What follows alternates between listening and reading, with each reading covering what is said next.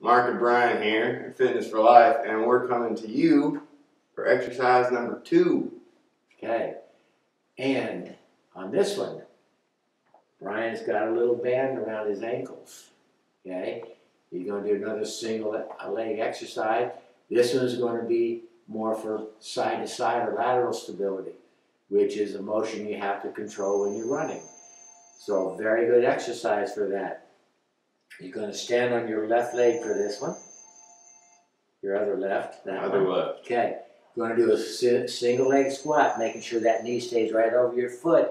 And while you're going down, you are taking your other leg out to the side against the resistance of that band. Side and back a little bit, right? Side and back a little bit. Okay. So as he comes down, he's driving that leg out to the side and back. What you don't want is this to happen. Really grip those toes, sink down into that ground, try to control that wiggle. So you're working on stability.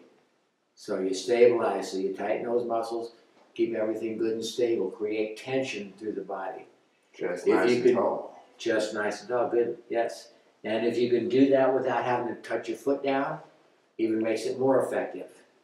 So from the side, it looks like this, taking that out to the side, good single leg squat. Again, recommend 10 reps on one side, then 10 on the other. This is another good one to add to your repertoire. If you don't have a band, nothing wrong with doing it without a band. Just create those movements. If you have further questions, contact me or Brian at fitness4lifept.com.